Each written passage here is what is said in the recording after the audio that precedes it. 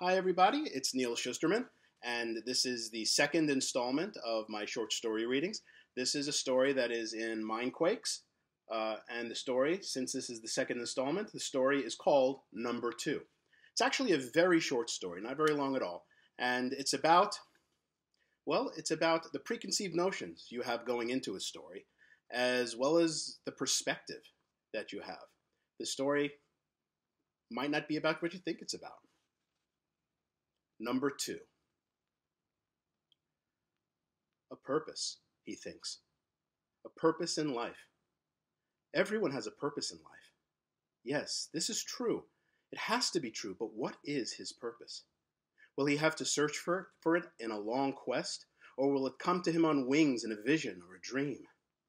Someone with great wisdom has brought him into this world. Would that someone ever tell him why? And how long would he have to wait for an answer? Not long. Not long at all. Pulled out of darkness and into a bright light he has never known before. Shapes swirl all around him, moving colors and lights, all out of focus. An eye, a face, a soft, warm hand lifting him up, making him feel wanted, needed. He wants to cry out with joy if only he knew how to cry. Sounds of voices talking, laughing, and a grinding noise.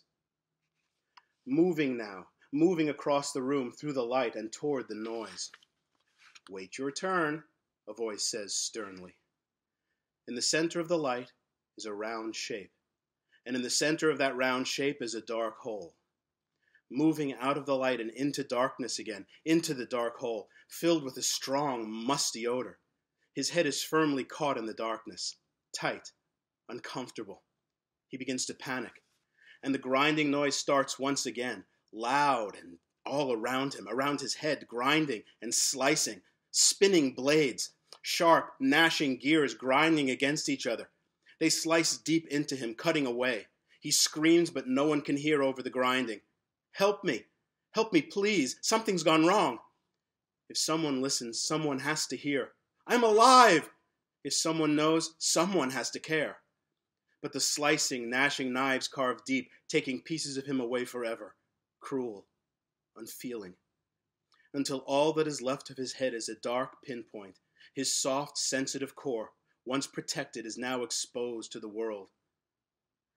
Out of the darkness, into the light again, moving through the air that painfully blows across the pale, open wound. The soft hand that had given him so much warmth before now holds him too tightly and flips him upside down.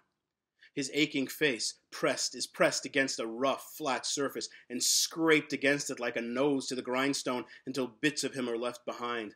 Silver gray traces of his life draining away onto the clean, coarse surface. This can't be it. This can't be my purpose, he screams. I am meant for more, much, much more. Doesn't anyone hear me? But all that can be heard of his screaming is a gentle hiss as the little girl presses his face to the rough page and writes, How I Spent My Summer Vacation. The end. So, if you haven't figured it out, number 2 is about a number 2 pencil. That's all. It's just a pencil being taken out of the box and being put into a pencil sharpener and sharpened. And the reason why I wrote the story was I really wanted to play with the idea of perspective and tease you. You don't know what's going on. It sounds like it's something horrible, but all it is a pencil being sharpened. But what if that pencil was alive? And what if it wanted to know what its purpose was? And what if its purpose was just to be in a little girl's classroom and the little girl taking that pencil and just writing a story about her summer vacation? So that's what it's about and where it came from. It's an experiment. A lot of the short stories that I write that are in these collections are experiments. I'm trying something new. I'm trying different points of view. I'm trying different voices. So number 2 was a little playfulness on my part. I hope you enjoyed it, and hope you weren't too creeped out about it. And I hope you laughed when you realized what it was about.